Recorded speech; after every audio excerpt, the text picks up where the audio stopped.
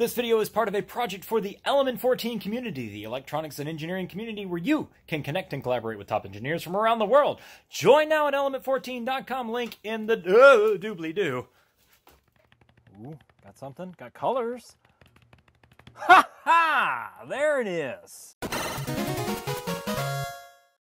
Greetings, programs. Atari here, you there, and if you enjoy learning about electronics by building goofy projects, then go ahead and click that subscribe button.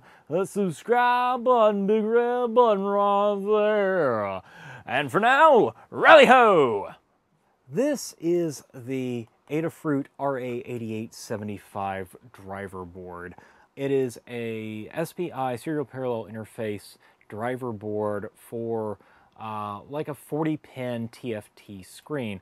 It's built around the RA8875 chip, which can drive up to like an 800 by 400 display based off of a microcontroller, which in this case we're going to use the Arduino Uno. It's got a few other niceties on here. It's got backlight control. It has a regulated power supply, so you can run 3 to 5 volts in nominally, and it will also regulate 3.3 volt out in case you needed that for like a separate touchscreen controller that Adafruit also uses. I'm going to be using this as part of Project Color Time as the driver for the main LCD screen that's going to display whatever color coordinates with whatever time it is in hexadecimal. So that's where I'm putting this together. So let's go ahead and get this wired up and make sure we know how it works, and then we'll be able to incorporate it into the project later. Okay, let's take a look at the parts we're going to need to put this together. Of course, we're going to use our breadboard, our programming lappy, and a set of jumper wires. We have our Arduino Uno, 800 by 480 TFT screen, not a touch screen, even though this board is compatible with touch screens, but I'm not going to use it for this particular project. And then the RA8875 driver board and its associated header pins. Okay, so it's a pretty simple wiring schematic, and I'll put a copy of this in the show notes in the doobly-doo. But essentially all you're doing is just connecting power, ground to their respective pins on the Arduino, and then you're connecting the SPI interface to their respective pins on the Arduino as well. So really the only pins that are mandatory are 11, 12, and 13, which are Mazi, Mizo, and clock respectively. The rest of the pins, the interrupt, chip select, and reset pins, can actually be assigned in the sketch itself. So we're using the hardware SPI interface, and we're redefining some of the other pins in software. So that's really all you have to do on this side. I'm not wiring up a touch screen, so I don't have to use any of this down here.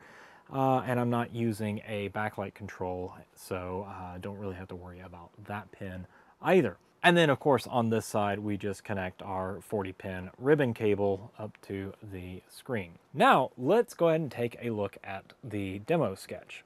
Okay, so just a very quick run through of the demo sketch here. This is the build test demo sketch from the Adafruit library. First off, we're going to include the SPI library. That's a standard Arduino library. Then we're going to have the Adafruit graphics library, as well as the Adafruit RA8875 libraries included. And I'll put links to everything down in the show notes in the doobly-doo so you can take a look at those.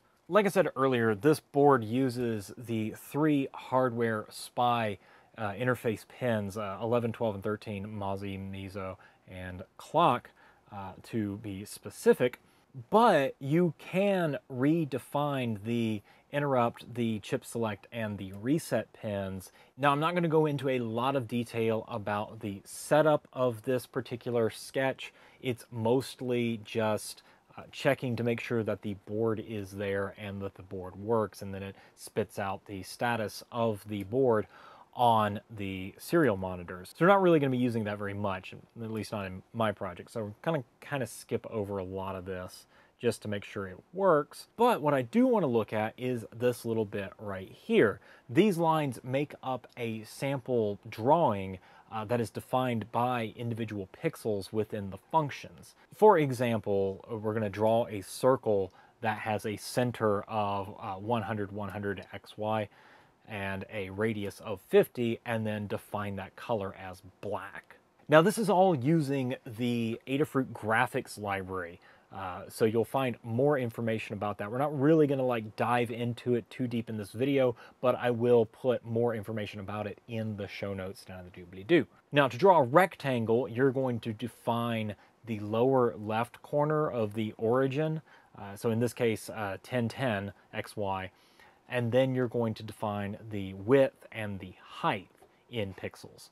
And then the color, in this case, green. Drawing a line is as simple as defining two XY coordinates, in this case 1010 XY and 200, 100 XY. A triangle is defined by three individual coordinates, 215, 250, 100, and 150, 125, and then the color that it's going to draw the lines with, the line segments. We're not really going to look at the loop section of this particular code either, just because it's more set up for touchscreen, and I'm not using a touchscreen here, so it's really not relevant, but it would define where it was touched. It would detect where the touch was and then draw a circle where that touch was.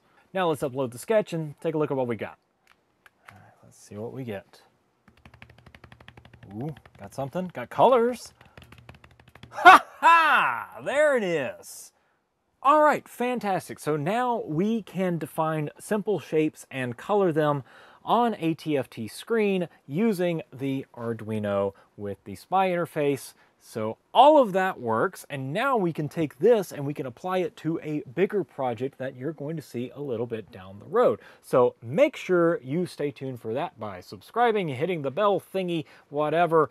Connect with me on the social media over here.